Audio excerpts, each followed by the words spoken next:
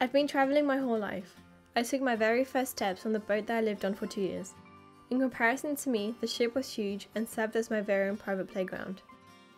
Back on land, I've had the chances to visit most of the continents. The only ones missing are South America and Australia, which hopefully one day I'll be able to explore. The first records of travelling date back to the first great human migration. Our early ancestors, known as Homo erectus, saw it fit to gradually leave Africa and colonise other parts of the world. It was suggested that their increasing body sizes, reliance on animal food, and increased range size were part of a web of factors that led to the migration. Nowadays, there are many different reasons why someone would go travelling. Some do it for the opportunity to meet new people, to go on adventures, as well as exploring areas of the globe that one hasn't been nor seen before. You can also travel to visit family and loved ones, gain knowledge on other parts of the world, where you can pick up new languages, learn about other customs, as well as trying out the variety of food that's available. Or you can just go travelling to get away from the stress of the daily life. Whilst on holiday, I got to learn about another country and the wonders it has to offer. Hong Kong is a very beautiful country with lots of green, and if you walk into a park, you can see just how pretty it is, from the masses of trees, the waterfalls, water lily ponds, as well as the beautiful architecture. Hong Kong is very clean. The gardens and beaches are pollution free, and so are the train stations. The trains in Hong Kong are different to the ones in England.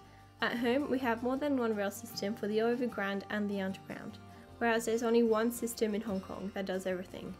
The MTR, which stands for Mass Transit Railway, is built like our tubes and shows up within 2 to 5 minutes.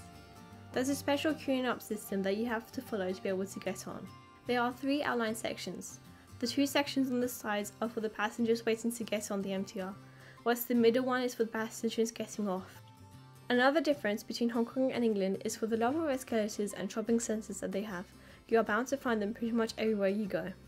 There's a place in central Hong Kong that has roughly 20 minutes worth of escalators, which are used by approximately 30,000 to 40,000 people per day.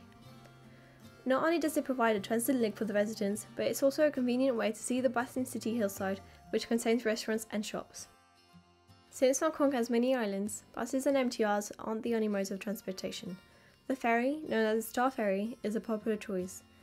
Unlike the buses or MTRs, it allows you to enjoy a calm and relaxing journey from one harbour to another, whilst being in the open air.